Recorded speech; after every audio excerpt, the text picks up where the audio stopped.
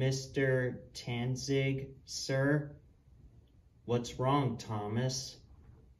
I was just thinking, do you think we can win this case? Absolutely. I think Mattel has ruined your show long enough. Don't you agree? Yeah, I think so. That's a good engine. Now come on, let's get this over with.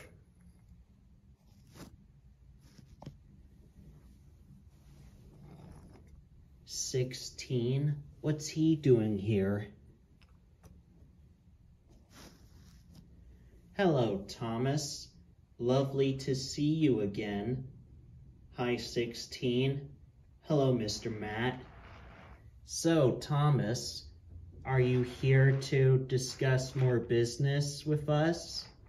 "Actually, no. I'm here to end the partnership between Mattel and Sodor." "What? You can't do that. We had an agreement. We had a contract." "I don't fucking care. Your company is ruining my show. Isn't that right, Mr. Tanzig?" "Absolutely. I've seen many fans on the internet, a lot of fans, well, too much to count. They hated the reboot ever since it was announced." "So," said Mr. Matt, "as long as my company is getting more money, I can care less what the fans think." "Oh, really?" said Thomas. "If you don't care about what the fans say, then I'm guessing you are a corrupt man with a corrupt business." "Does it look like we care?" said 16.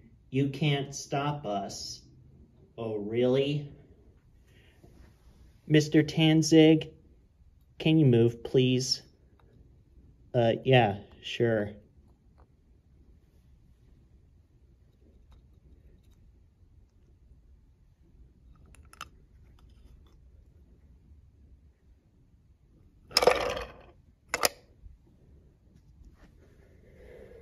"Come here, 16. I want to have a little alone time with you." "No, leave me alone." "Are you going to do something about this? Your client is attacking my private engine," shouted Mr. Matt. "I don't care," said Mr. Tanzig.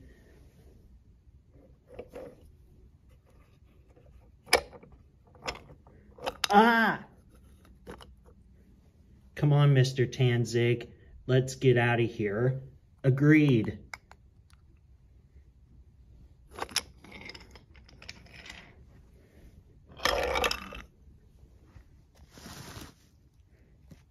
"Mr. Matt, are you okay?" "No. No!" "I'll get you for this, Thomas. One day, I will get you, and you will pay for killing Mr. Matt.